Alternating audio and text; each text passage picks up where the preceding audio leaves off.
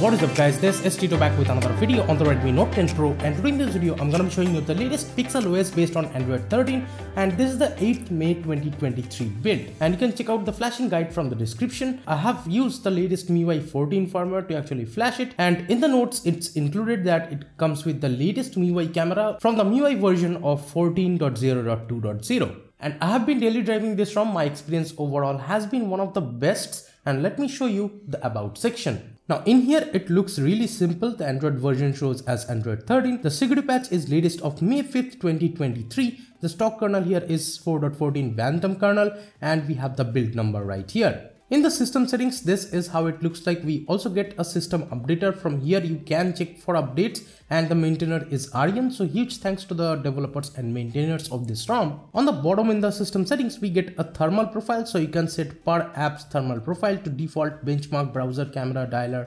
gaming or streaming, and you can also change the benchmark apps if you want to. In the gesture settings we have the quickly open camera and stuff. In the navigation gesture settings we have the swipe to invoke assistant that works perfectly fine. Also we have the left edge right edge customization. Then the haptic feedback, gestures and stuff is present, but you cannot really change the pill length and radius. We have the 3-button navigation as well, and you can invert the layout from here if you want. Let me go back. We have the one-handed mode as well, that should work fine. Then we have the quick torch. Then we have the press and hold power button. In here we have the advanced reboot option if in case you want to enable that, and we have the swipe to screenshot and stuff. They should be working fine. There is the share, edit, delete and the capture mode feature. We have the quick pull down, double tap to check phone, and we have the prevent ringing, playback control, etc. options. Let me show you the home screen. This is how it looks like. The wallpaper I'm using is from the Wallpaper app, but you can use any wallpaper. Let me actually show you the wallpapers and styles quickly so that I can show you the stock wallpapers. Here we have the come alive, so you will get the live wallpapers and you can download them if you want from here. Also we have the cityscapes, live, textures, all the pixel kind of wallpapers, and you get 16 colors for the wallpaper and basic colors. Then we have the dark theme, the themed icons, and the app grid we have up to 5x5. The stock launcher that you are getting is the Pixel launcher over here, and we have the suggestion disabling option, but there is no double tap to sleep anywhere in the home screen because again this is a Pixel launcher.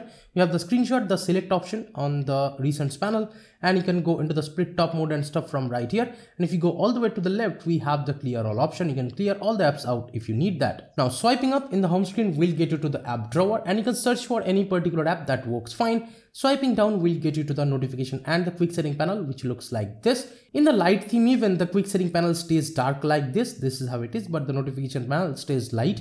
And to the left of the home screen we have the Google's Discover page, and it is working perfectly fine, and 120Hz and stuff all over the UI is working great. No issues with the animations and stuff, and the widgets are working great. If you're noticing, I have the battery widget and both the battery shows up. My phone's battery as well as the Bluetooth battery shows up right here.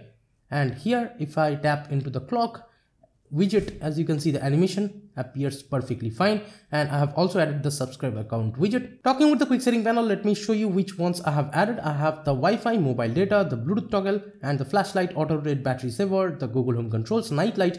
Then we also have the screen recorder, and in here we have the device audio and microphone audio recording at the same time, and the show touches option. That's it. There is no other customization for that. And we have the nearby share, data saver, always on display toggle. Then we have the dark theme, anti-flicker or the redimming, and we have the hotspot, do not disturb. Then we have the airplane mode, one-handed mode, heads up, and the sound toggle. And in the power menu it will appear like this. If I press on advanced, as you can see there is the advanced reboot as I have enabled it from the system settings.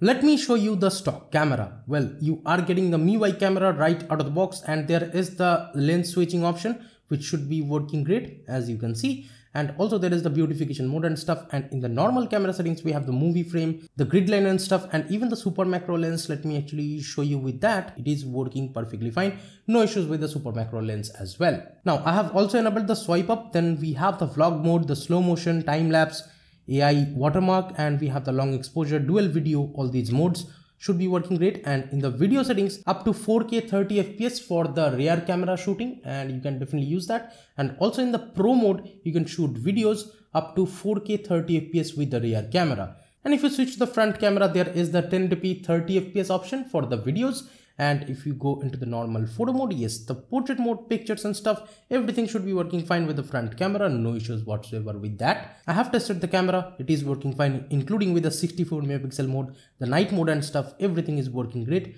No issues whatsoever with the camera. So you are getting the latest MIUI camera right out of the box, and that's just great. Let's talk about the basic things. Yes, the Safetynet passes right out of the box, so banking apps will not be a problem over here. I have been using banking apps, no problems with that. Also, the DRM info stays as L1 here, so you can stream Netflix or Amazon Prime videos in 1080p. And the IR Blaster works perfectly fine here, no issues. We also get the Google Pixel Unlimited backup of Google Photos, so that's really great in this ROM. Let's talk about the settings panel. This is how it looks like. It is really simple stick and it doesn't have a separate customization section, but you will find minimal customizations in each settings. Let me show you in the network settings. We have the network traffic indicator and stuff if you need that. Then in the notifications, we have this enhanced notification, annoying notification, skip lock screen, and the face unlock kind of settings for swiping up and stuff. And all these things, the bubbles and stuff is there of Android 13.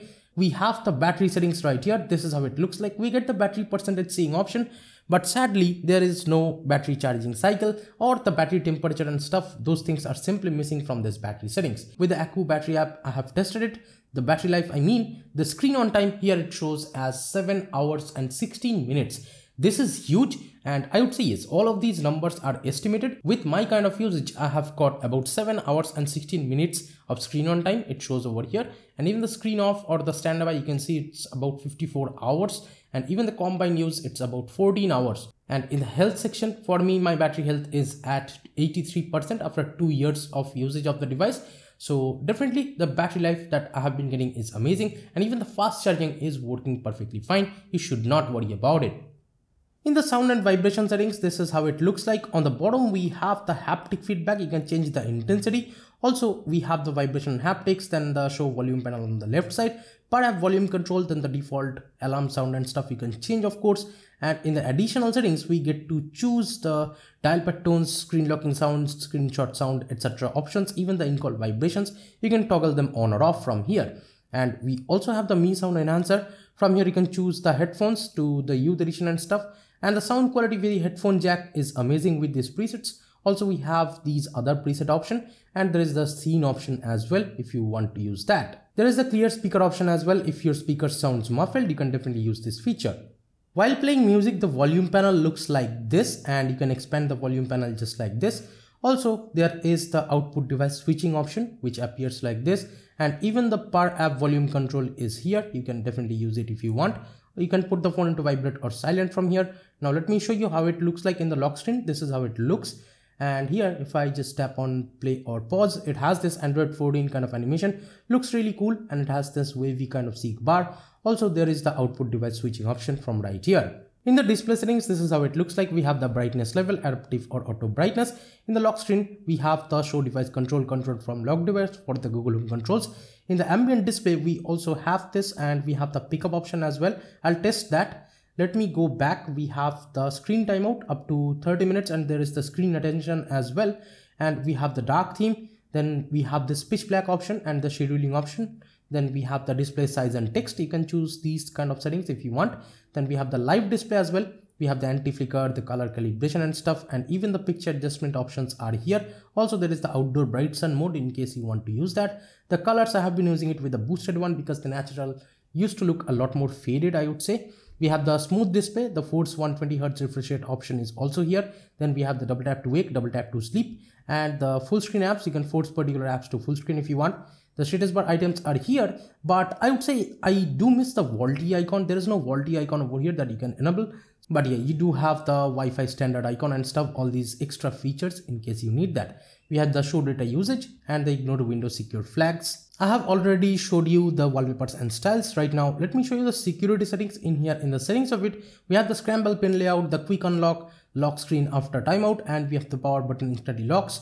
Also, we have the hide on lock screen option. That's for the power menu for privacy. I have already added the face unlock and fingerprints, and here in the more settings, you will also get the app lock. I have also locked particular apps. Let me actually show you the fingerprint scanner speed right now, and for that I just double tapped on the status bar. Yes, that works fine. And in the fingerprint scanner, if I just tap it, as you can see, it unlocks, and the speed is blazing fast, no issues whatsoever. And let me show you if the pickup gesture is working or not. I just put the device on the desk and pick it up on my hand, and as you can see, yes, the pickup gesture is actually working perfectly fine. Let me tap the fingerprint scanner and it unlocks. I'll just enable the always on display for the time being. So with the always on display, the clock definitely looks beautiful of Android 13 pretty much. It is really big. And here if I just double tap to wake, yes, that also works. And in the lock screen, we have some shortcuts. It appears like this. I don't think you can really change the shortcuts, but yeah, there is a camera kind of option. But here, let me tap the fingerprint scanner again and it unlocks. So yeah, the animation and the unlocking speed is perfectly fine here. And let me show you the face unlock. I'll just swipe up, and as you can see, there is a black border on the front camera and it unlocks. I just swipe up and there is the black border, and as you can see, it unlocks. How fast it is, it's marvelously fast, I would say. Now let me show you the AppLock. This is how it looks like, the UI, and I'll just tap the fingerprint scanner. And the app as well unlocks and goes wherever I left it. This is really great. The AppLock, face unlock and the fingerprints is working perfectly fine here, no issues. So overall, my experience has been one of the best over here, but in the test view website, for some reason it is showing me as 80 FPS. It doesn't go 120 Hz or something like that. Maybe I have to force it, not really sure, but yeah. Overall, I have seen like no lags or stutters at all in the UI. Everything is buttery smooth, and even in Twitter, let me just open it and let's just go to the top, and if I just scroll it, just notice how smoothly it scrolls. No issues whatsoever that you will face while scrolling or switching between apps is not a problem whatsoever.